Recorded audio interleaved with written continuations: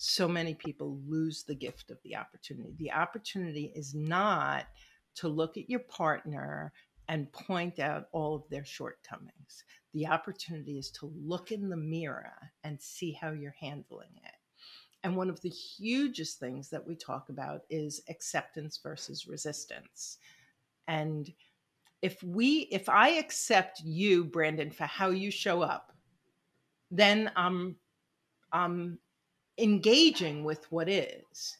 If instead I resist how you show, why do you always have to, like this full resistance? Now I can't engage with what's happening because I'm trying so hard to get you to be something that you're not. Mm-hmm. Once we're in acceptance, it's like, okay, I have a partner who is an internal processor and I'm an external processor. I have a partner who was raised in a household with a lot of verbal abuse and they become verbally hostile toward me. I have a partner who blank. That's who they are right now. They may be doing their own work, but that's what I'm dealing with. And when you're in a relationship and you can accept that what is, and what's my part? How am I reacting to it? What am I afraid of? Um, how is it triggering me? What can I do about it? That's where the gold is. And to your point of every relationship doesn't last until death, every relationship either ends in a lifetime together or a breakup. And Mm-hmm. so the opportunity is during the relationship. I think Seinfeld said, it's easy to be on your own. I'm the master of my own domain, right? It's like whatever I say goes. Nobody argues with me. Nobody leaves there. It's dirty underwear on the floor, whatever the case may be. It's being in relationship when when there is so much rich, fertile soil to grow through. It, I say it that you're smashing two lives together. 99% of the time, that is not going to work. So breakups are not only normal, they're expected, statistically speaking, right? Statistically speaking, most people who get together will break up. But that doesn't mean that they always will. So the way that I look at it is this: I don't want to lament the breakup as much as I want to be hopeful that it never happens, right? And if it does, so be it. That's the reality of it, because I think one of the things that's important to do when you're in a relationship is not keep the relationship alive for the relationship's sake. You and your partner are both alive individuals who only have one life to live, as so far has been proven yet. Um, so why would you sit there and try to protect something that you don't even value? Or so many people keep the marriage together for the children, and Mm, then you train your children that this unhealthy, dysfunctional dance of quote unquote love is love. So they're going to go out and look for the same yep. thing. So staying for the children, staying because we're supposed to, um, doesn't work. Taking the opportunity to grow and learn. I mean, through every relationship, whether you're 16 or you're 56, you enter a new relationship, there's going to be opportunity. And that's Mm, the beauty when we can look at everything. There's a saying I learned when I was doing some of my own personal work. The author of the book, The Presence Process, is Michael Brown. And he says, every upset is a setup. mm, Every time I'm upset, I am being set up to heal and refine myself.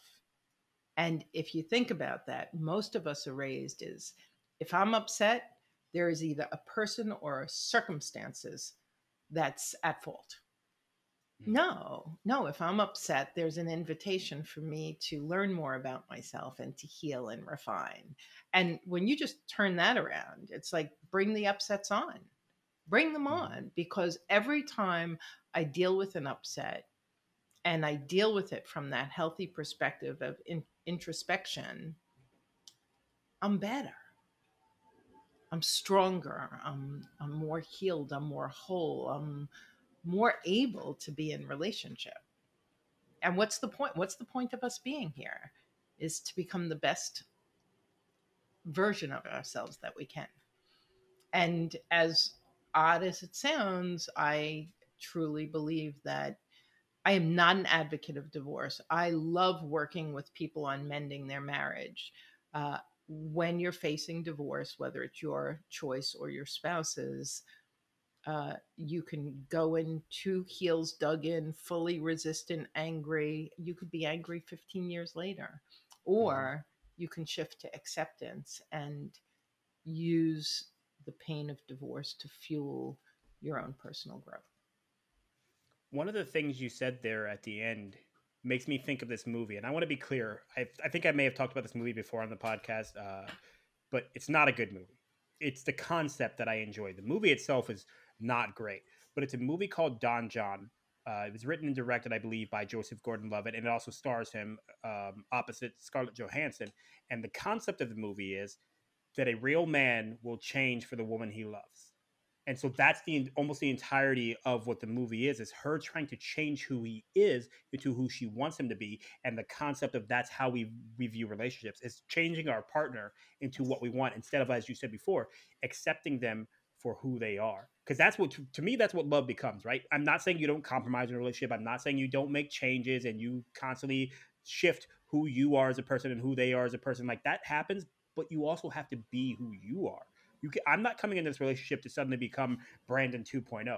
I'm trying to evolve, certainly, but I'm not looking to change what I consider the core fundamentals of who I am. And I'm not looking to change the core fundamentals of who this person is. I want to actively allow this person to grow into who they want to be as well and value who they have been and who they will become as Right.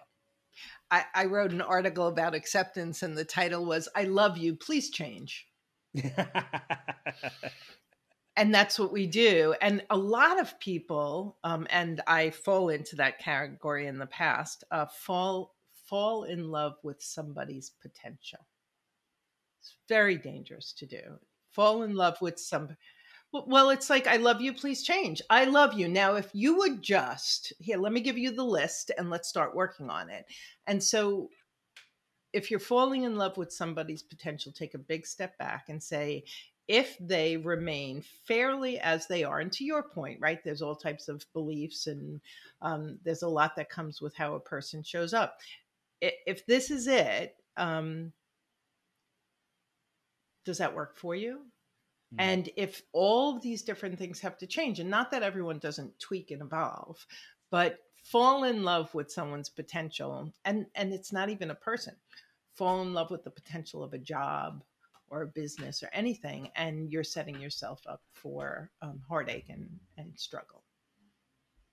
Exactly. I think that so often we do that. We look at the potential of what that could be. The only thing I ever look at in potential is the relationship itself, which takes two.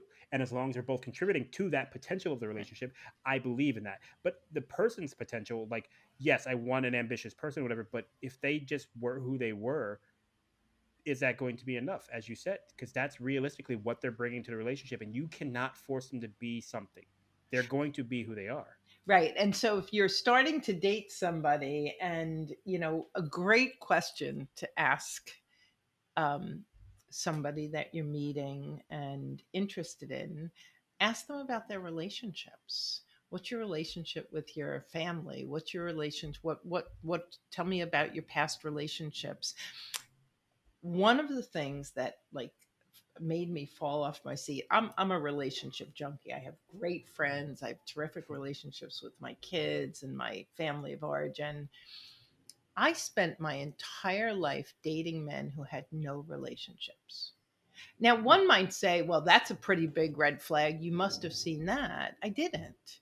I didn't. Not until years after my divorce and my coaching training and the work that I did, that I started like writing about each person. And it's so interesting when you stop and you ask somebody about their relationships, you start to learn how they are in relationship. Oh, I don't Hmm. I don't talk to my siblings. Oh, I never see my parents. And there's always a victim story that comes along with that. And suddenly you go, "Oh, I am going to love this person to so much that they're going to get fixed. They're going to get healed. They're going to be." The And broken puppy. Yeah. yeah, it's like you cannot love somebody into being different in relationship. So there's a saying, when someone shows you who they are, believe them. Oh yes, Maya Angelou. Yeah, I love that. I love that saying because that's one of the things I go with. Um, I have a lot of female friends. I was raised in a household where I was the only man there, so because of that steeping, if you will, I tend to align more with women and have great relationships with them platonically. And so, one of the things I've struggled with many of my female friends is the men they date and not believing they are who they have shown them to be. And I always Exactly. go back to that. I tell them that I'm like, how many times is he going to show you who he is before you believe him? Why do you think that you know better than reality? Because reality is showing that he does not care about you. He doesn't care about the relationship. He doesn't respect you, but you keep going back. Why is that? And what's so fascinating is it comes back to that resistance. I want what Mm. I want, and I believe I can make it happen. And acceptance, the practice of acceptance, I have learned is one of the most powerful practices, because the only person that you have, other than a young child, the only person that any of us have any ability to control is ourselves. And when we truly take all of our energy and focus it on controlling ourselves, empowering ourselves, then beautiful things happen. But it's kind of like if you're out in the sea and you're on a sailboat and want to get from point A to B, and you can either grab at this furious wind or you can grab at the sail. People always grab at the wind, and which is the other person or the circumstance. The sail is them. It's like grab that sail, because that's where all the power really is. And then you feel confident and empowered because you've made the change. Thanks for checking out Starting Nowhere. Come find us on Facebook so you can comment on this and other clips and episodes of Starting Nowhere.